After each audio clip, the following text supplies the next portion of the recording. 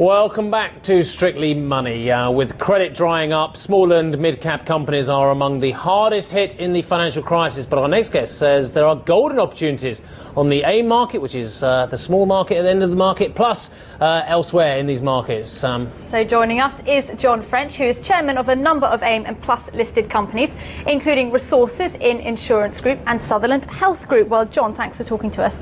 Now, can we just first look at AIM, the whole AIM market? It has been outperforming the FTSE in the past, but what is its position now? Is it still doing that, or is it sort of losing ground a little bit? I think it's losing ground for a number of reasons. In fact, a lot of AIM companies are now looking to come down to Plus.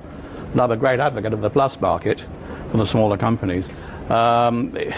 It's forgotten what it started out to be, which is to provide funding for the smaller companies. The great green-eyed monster of greed has taken place. The institutions, or rather more brokers, can actually make a lot more money out of floating the bigger AIM companies, and it's just lost its way. Problem is, as well, is once you're listed on the market, you're at the vagaries of that market, and as you know as well as I do, John, there's not many market makers making liquidity in these smaller companies, and people turn down very quickly. Liquidity is a big issue once you come to market for small companies, isn't it? I think it's a very good point, but liquidity is often an excuse for people not to invest. I think if you look at a company that's coming to a market, the key issue is to establish its shareholder base at the beginning. Now, one of the largest sources of investment for small companies are the VCTs and the EIS funds, and of course they're long-term holders.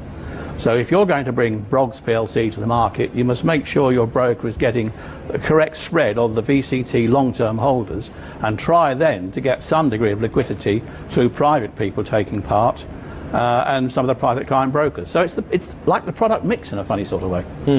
And how do you list on AIM? I mean, what sort of a costly process is it for companies that are trying to reach that level? Well, so I do both. I've brought about 18 companies to the market over the years, and I'm chairing 4 or 5 now.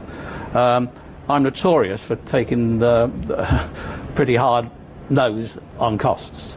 I was asked to float one a couple of years ago, and the quote was $650. I actually did it for $250. The risk is you go and appoint some of the big 5 accountants, and you don't need to. There's some very, very good accountants at the next tier level. Instead of paying £180,000 for long-form, short-form working capital, you can get it done for 40. So the cost has been a big factor, but also the cost of being on AIM is dearer. If you go to Plus, a company with a turnover up to about 2 million is only costing it £6,000 a year. You don't need a broker, you do need a corporate advisor. Yeah, and you need a lot of frontmen as well. You need a media relations advisor as well, spokesperson. You need a lot more people looking at the audits as well, because it's a lot more complicated when you're a listed company as well. In terms of the overall cost structure, Claire mentioned the structure of going to market. The costs of running a PLC compared with running a private company, I mean, presumably extraordinarily higher, aren't they? Well, they are. As I say, it's a case of individual case. So they are, of course, they're higher, because you've got obligations and all sorts of situations you quite rightly have to account for. But I think the decision is, you first, do I want to be public? Why do I want to be public? Would I rather run a private company and look after my pension fund?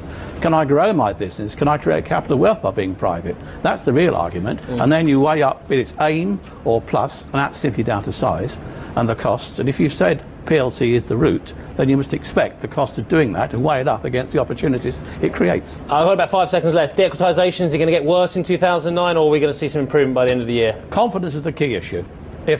I think the big thing is there are stocks out there grossly undervalued. If people would look at those, it would give some confidence in the market. Come back and join us soon, and we'll see how the SME side is getting on the IPO front. But thank you very much indeed for joining us. So John French, chairman of a number of groups, as we mentioned earlier. Well, millions of people around the world, they are